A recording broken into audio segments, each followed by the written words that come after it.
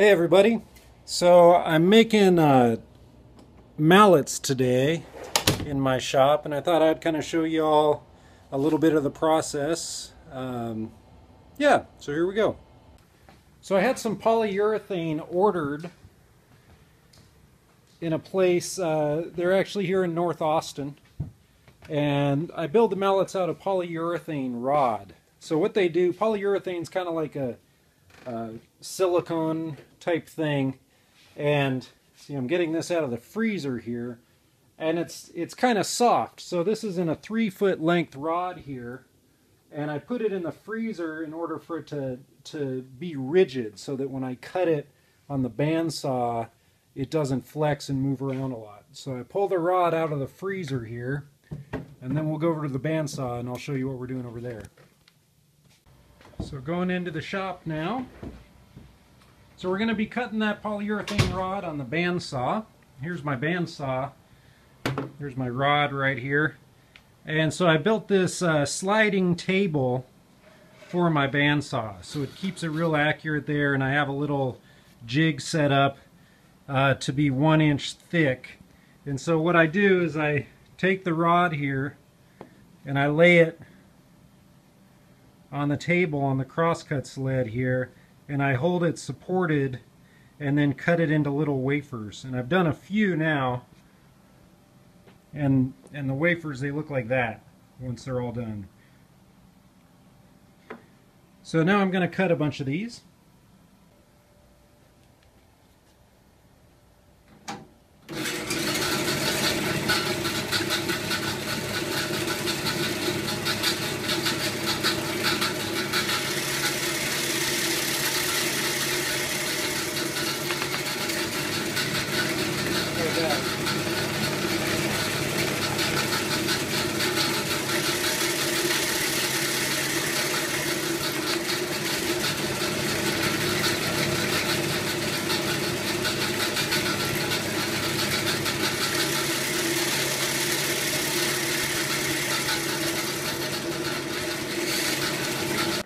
So once I get them all cut on the bandsaw, I'm putting them back in the freezer. So I'm going to have to drill the hole out in a little bit.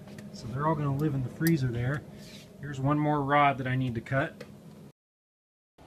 Hey everybody, it's hot here. So okay, so I finished cutting all of the pieces on the bandsaw, and next I need to drill the hole through the center of each one. So I have my mill set up with the centering hole set there.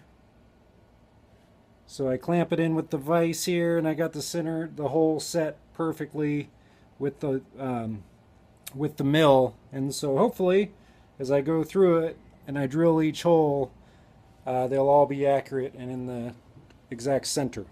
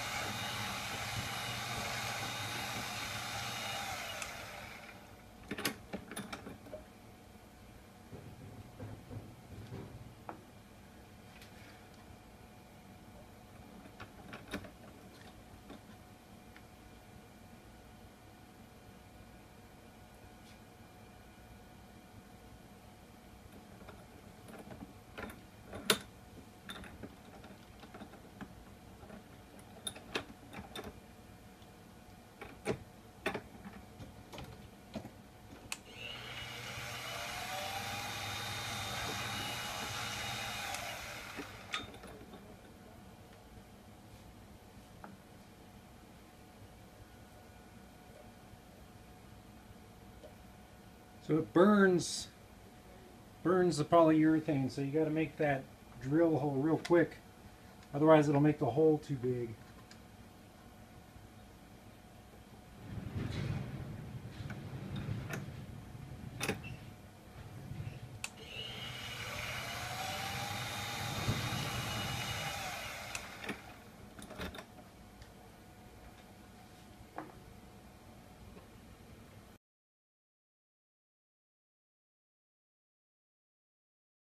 Alright, so I've got the beginnings of 20 mallets here. I've got the holes in them.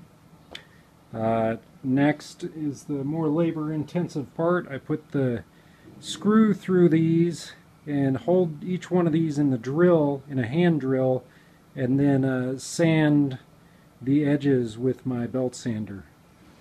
So that's coming next. Alright, hey everybody. So I've been working on the next step a little bit already, and I was waiting for my phone to charge up so I can make more video. So I'm going to kind of talk you through this next step before you actually see it, and then I'll kind of put my phone a little far away because there's a lot going on and you'll have a better idea of what's happening. So I'm going to turn my phone here. So we've already made the hole in these, and then the next step is I've got a bolt. So I got this regular bolt here, and the bolt's a little wider than the hole. And what I do is I hammer this bolt all the way through the hole, and because it's wider it holds it tight and it won't slip. So I hammer that through, so let me do that real quick. So I've got this old railroad rail, so I put this on this hole which is a little smaller, and then I'm going to hammer that through. I'm going to kind of stop it and start it because I'm only one person here. But so I hammered that through right there. Seems a little blurry. There we go. Hammered that through. So there it is. And so now I'm going to put it here in my drill press, or in my hand drill. So let me stop it. Get that in the hand drill there, so it's spinning it around, right? Then I have my belt sander here. What I'm going to do is I turn on the belt sander, and then I'm holding the drill at an angle against that with that on, and that gives me a good smooth curve that I'm looking for. So I'm going to go ahead and put the phone a little further away so you can kind of see me doing that process with a few of these.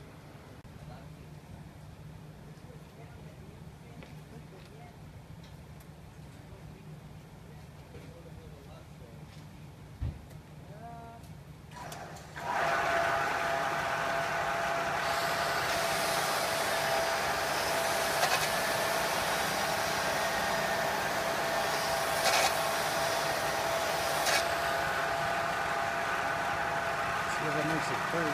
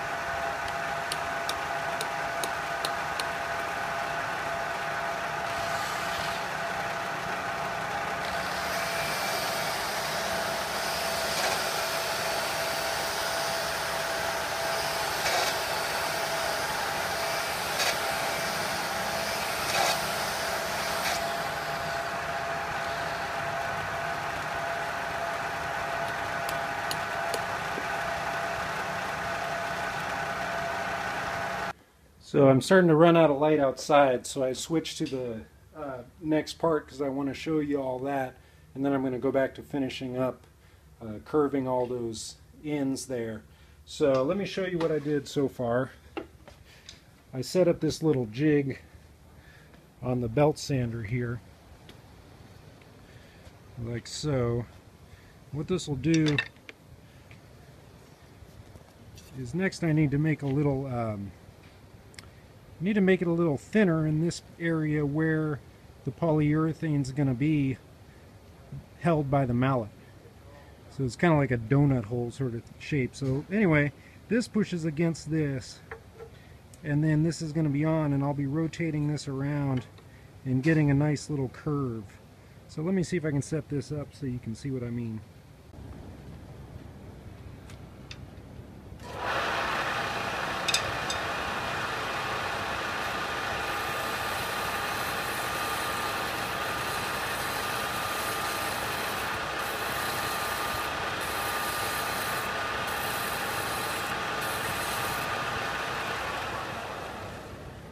See how I did that there? Got that little inset. Let me make sure this is... Yeah, so it's a little thinner in there. It's basically kind of treating the belt sander like it's a lathe. It's not 100% accurate, but it's good enough for our needs. So I do that with all of them. I cut the dowel rod in half on the bandsaw, and then I'm going to do this, and then I make a point here. So I'm going to make that point right now.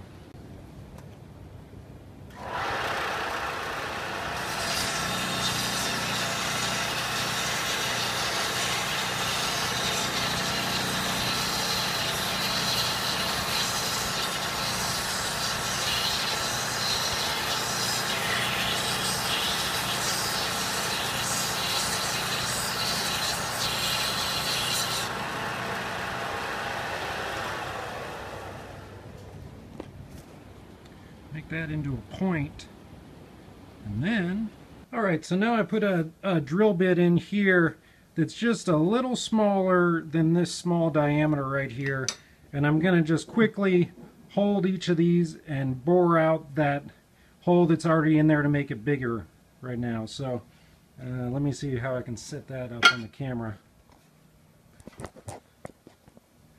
Yeah, that should work.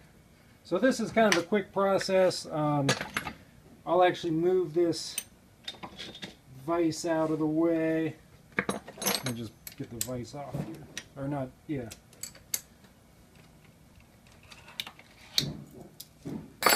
Kind of a down and dirty process. Mill's good. Turn it on.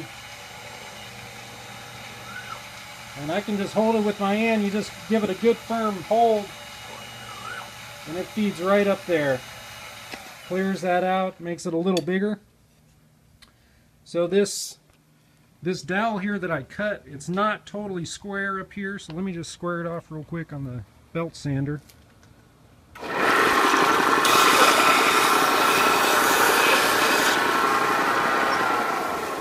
Doesn't have to be perfect. And now lastly, you put that guy right on there, hold that right in there, and then you're going to tap it in just like so. And let me set up the camera to do that tap.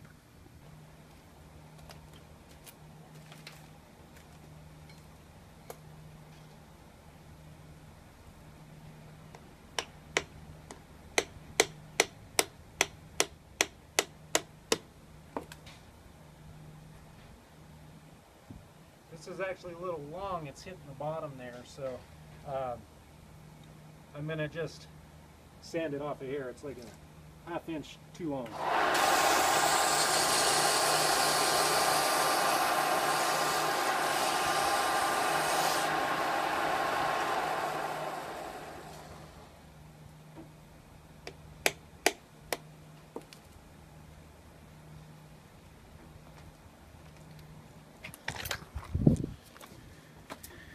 So there's that one on there. Now I'm going to just trim the edge here on my bandsaw.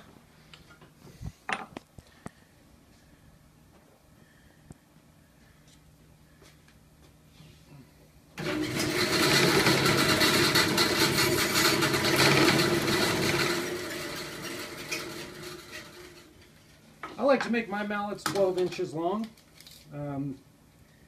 It's a good distance. Works for me. Everybody has their preference.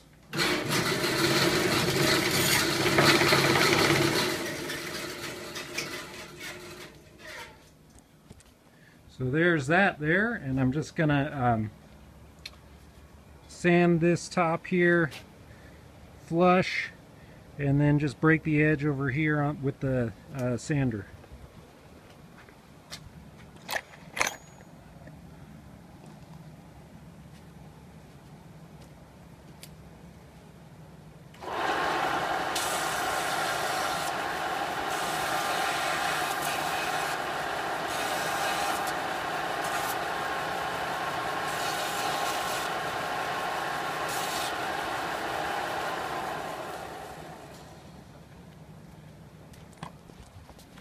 And there you go, there's one practice mallet.